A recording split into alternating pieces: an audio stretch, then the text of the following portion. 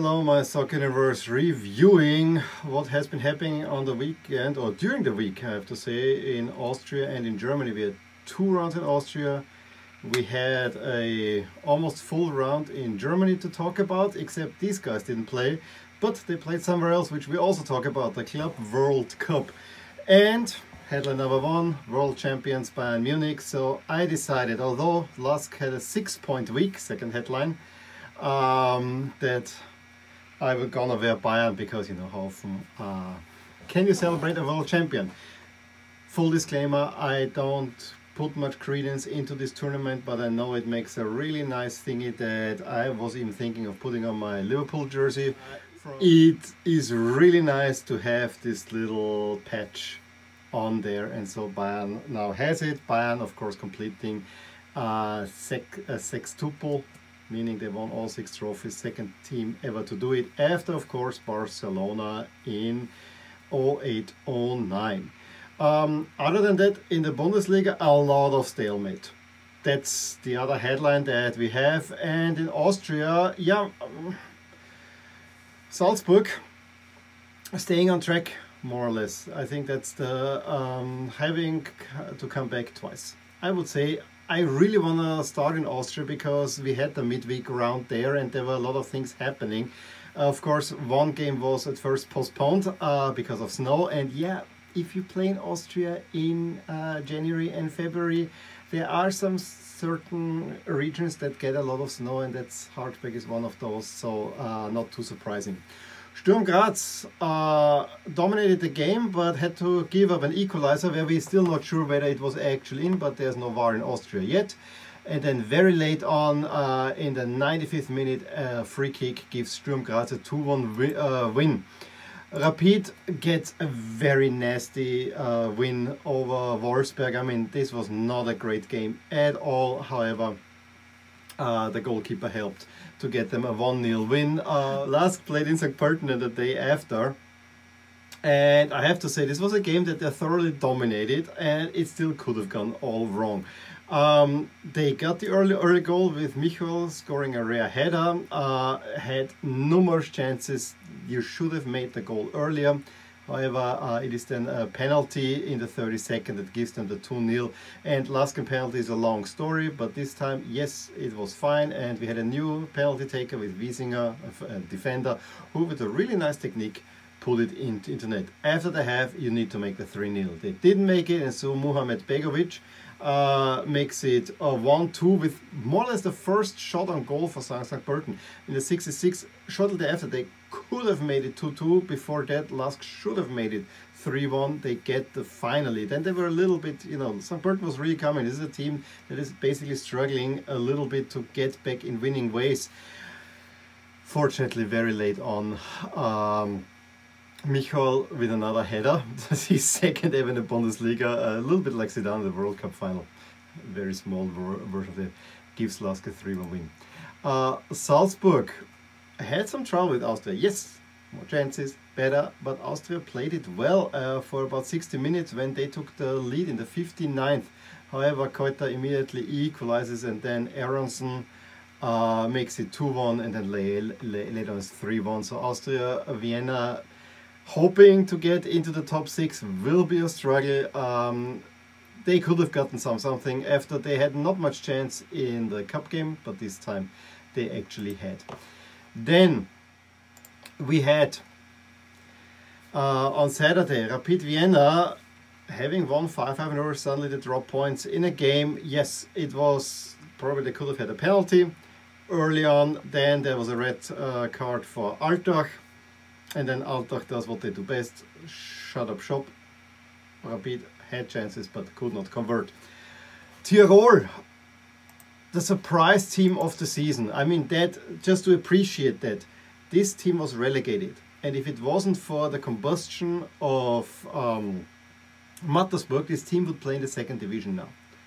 They didn't know 1 week ahead of the start of the season that they will play in the Bundesliga, and they had to scramble to get a team together, and now they're playing a super season. Twice they were leading Salzburg. 10th in the Koch gives them the lead. In the 78th they take the lead through a penalty. 2-1 against Salzburg. And I have to say, since they are Swarovski, I mean, it's basically Wattens, close to Innsbruck, heavily sponsored by Swarovski, and so they also have shiny numbers on the back. You think they could pull at the upset, but Salzburg again late turns it around with 3 goals. In the 79th, Berisha equalizes, then Daka and Koita in the 89th and the 90th make it 4-2. And then the big other game that we have talked about was just finished, was in this afternoon, was LASK against Sturm Graz. First half that was super tight, intense, but not many chances. There was one big for Sturm, where the goalie for LASK saved well, and then basically with the halftime whistle, the ball comes, Ramftl kind of lobs it with the back to goal over the defense, and Eggestein just gets there and doesn't even touch it properly, but it takes such a weird route into goal, it kind of lobs it because over the goalkeeper. It's 1-0 LASK. That gave LASK a whole lot of strength for the second half, because the first half they really had trouble. I mean, it started out well, but Sturm kept it tight. Second half much better from LASK. They had larger control, had a few chances that they should have made. Sturm had only one free kick that could have been dangerous, but it wasn't. And then Balic after an Eggestein assist, who came on in the 62nd. In the 60th minute, LASK is doing at least 2 of the changes, because then they have to change the front line in a way. He takes a shot, he probably should have shot earlier, takes a shot, and then it hits a defender, goes in the net. Easy 2-0 win. I think I thought they could go for 3-0 as well, but I think a 2-0 is the fair result here. And as much as we have trouble against Rapid, we have no trouble against Sturm. That's pretty clear as well. So now with all these results, we have the following standings with a huge 6-point week. Can leapfrog Sturm Graz. Rapid dropping off, getting closer to LASK. Of course, everyone is now, the first 4 are pretty surely in the playoff round that we will have shortly after. And with the, I didn't talk about it, Austria lost home to Hartberg. Huge loss there, which means that Wolfsburg and Tirol now really look safe. Hartberg maybe has an outside chance there. Yes, right. Hartberg has a game in hand, so maybe for that we need it just, and with that Hartberg would actually go ahead of Austria Wien, which is good. But the way Tirol is playing, it's not a given that it will go this way.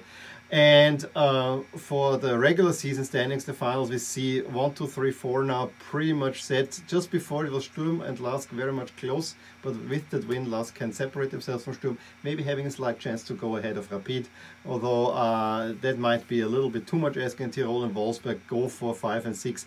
It is pretty clear who is in the top 6 and who is in bottom 6. It's a dogfight for relegation between Altach and Admira. And the final standings, I'm very happy to report LASK again in 2nd place, just ahead of Rapid. They are neck to neck, thanks, and always have in mind that after the regular season the points are halved, so that's why LASK actually looks quite good there. And yeah, Salzburg most likely champions, and then the rest determines itself by itself. Next week we have a big one between Salzburg and Rapid, where, you know, if things go right, LASK could actually draw level with Rapid if Salzburg wins and LASK wins as well. I think those, and then Sturm against Wolfsburg is another rather interesting one, especially since the Sturm Graz coach was actually the coach of Wolfsburg. Moving on, Club World Cup. Bayern Munich had the trip from hell after they played Hertha Friday evening, went there, had to play then on Monday against Al-Ahly. They won 2-0 with 2 Lewandowski goals. But you know, that was the least story. It's just that the trip there, they had to basically sleep on the airplane, more or less, something like that. In any case, I think the big story from the tournament is not Bayern winning. I mean, they did it relatively easy over Al-Ahly. They also won relatively easy over Tigres. The goal scoreline in the final with 1-0 was much tighter than it actually should have been, because I think there were two Bayern goals were even called off. So it was rather easy. For me, the big storyline is that Palmeiras did not make it to the final and they only finished in 4th place. They lose to Tigres, who are riding Gignac into the final, and they're the first CONCACAF team to make it to the final, which from what I hear could become something regular, because South American teams and Mexican teams are way much more level than one would expect. So congratulations Bayern Munich for winning the Club World Cup. For this round, Leipzig labored win over Augsburg, and then a whole lot of draws. Look at that, only Frankfurt getting a 2-0 win. Everything else ends in draws. It's rather remarkable, I have to say. This is almost unheard of in the Bundesliga. Let's go through a few games here. Dortmund-Hoffenheim, that was actually a rather difficult game. I mean, Sancho gives Dortmund the lead, but then Munas de Boer equalizes. Bebu right after have makes it to 1, then the Haaland goal correctly is called off for offside, and very late on. I mean, it was dire time. Haaland gets the equalizer, but too little, one has to say, for Dortmund. The next game, Stuttgart against Hertha. Stuttgart completely had that game under control. Kalajdzic giving them a goal right before the halftime. Should have made it 2, they don't. And so Hertha gets a late equalizer through nets. A little bit lucky, but they get it, and so it ends 1-1. Probably the most surprising one is the first one here between Leverkusen and Mainz, where Leverkusen had a 2-0 lead. You thought this game is done and dusted in the 84th minute when Schick makes it 2-0, Alario getting the first goal. But in the second half already, Mainz had many chances to make it 1-1. Glatzel in the 89th, and then very late on, Kevin Stöger, Austrian, equalizes in the 92nd minute, so to give Mainz a deserved 2-2 draw. But you know, you have to look at Leverkusen. They should actually make more points. Frankfurt totally deserved a 2-0 win over Köln. However, carnival time is now, so the carnival jersey should be here. I'll probably make a special video about that one to celebrate carnival with you guys. Who gets the goals for Frankfurt? Of course, Andre Silva gets one, then Ndika after a Kostic assist. Who has the most assists in the Bundesliga? And Andre Silva is only behind Lewandowski in the Bundesliga. And I realize if you look here, the teams, I don't have anyone from the top teams currently, and I'm working on that. I know I need to get Frankfurt, Wolfsburg and Leverkusen. Will not happen next month, but will maybe happen thereafter. I hope for some sales to get jerseys from these teams, which will also make it a little bit less white and a little bit more interesting color-wise up there. I saw also the second half of Wolfsburg-Gladbach. The first half was rather boring. The second half was very interesting with slight advantage Wolfsburg, but both teams could have scored, but maybe it didn't really deserve to get scored. It was super cold. And I was amazed how many Austrian and Swiss players were on the field in that one.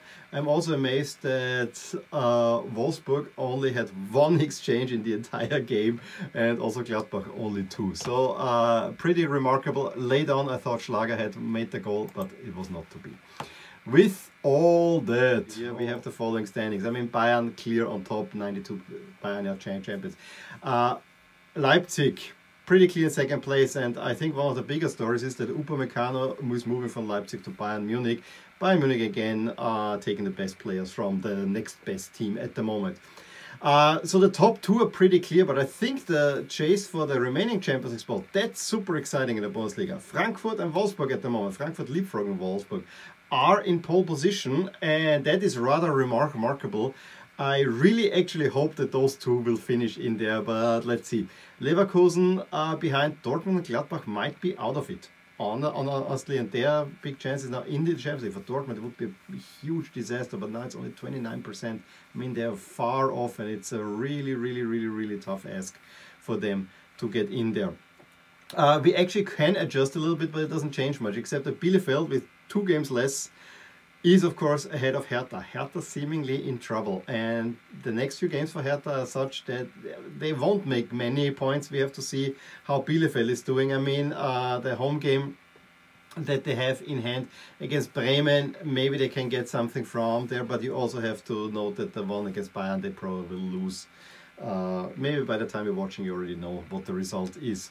Expected final standings, yes. Bayern 9 points clear now, expected ahead of Leipzig. Wolfsburg and Frankfurt now in 3 and 4. I would be really excited if that happens, but Leverkusen and Dortmund still have a say. Gladbach more or less out of it. On the bottom, Bielefeld, Mainz, Schalke. Yeah, doesn't look good. For those, Köln just staying in and Hertha also still staying in, but Hertha is a cluster mess par excellence. The next round, I have to say, I think Frankfurt-Bayern is a really interesting game. That's someone I'm looking forward to. We have the big derbies in Schalke and Dortmund, but yeah, this is a derby of misery. Hertha-Leipzig has big implications already, I have to say. So a few interesting games. Gladbach-Mainz, I also don't see much. So yeah, a lot of things to go. I also want to note Bielefeld playing on Monday and on Friday. Given that they have not been playing for a long time, it's also an interesting part. For some reason, Köln-Stuttgart, but it is because those are teams that I like. Let me know what you thought about the games. If you've seen any, give me a thumbs up. If you enjoyed this video, subscribe to my channel if you want to see more. And yeah, I'll talk to you soon. Bye. Hey there, I really hope you enjoyed this video, and if you did, here are some videos and playlists that you might enjoy too. Also, please consider subscribing to my channel and click the little bell icon, as it will remind you whenever something happens in my soccer universe. And with that, have a wonderful day. Bye.